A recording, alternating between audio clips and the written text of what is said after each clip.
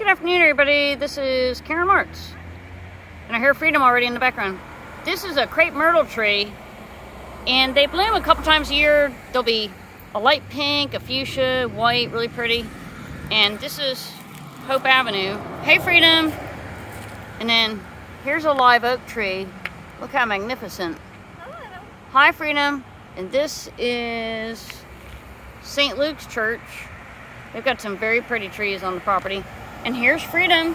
Hi, how are you? Hi, Freedom. Are you out for a nature walk? Hi, Freedom.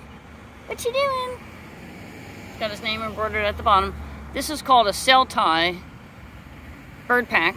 Hi, Freedom. We really should get a stroller. Our neighbor bought us a purple stroller, but this particular bag won't fit in there. We got to get a really tiny cage. All right, I'm gonna pick up Freedom. We're gonna keep walking. Hey, Freedom. We're gonna go look at alligators. There's a Catholic church pond down here. They usually has one alligator in it and some turtles.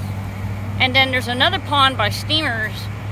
Listen to this, it's got 8 alligators. So you guys can go back and look for that.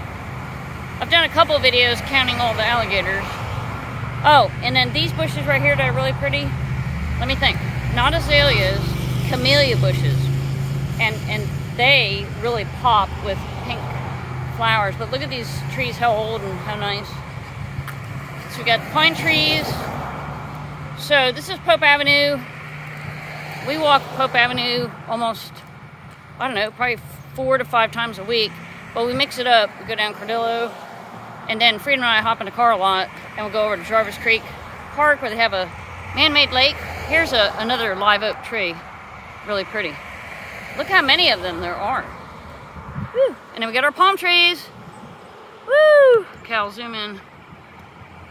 Cabbage palm tree is our state tree. And then I don't even know what these trees are across the way. All right, we're signing off live. Have a great day.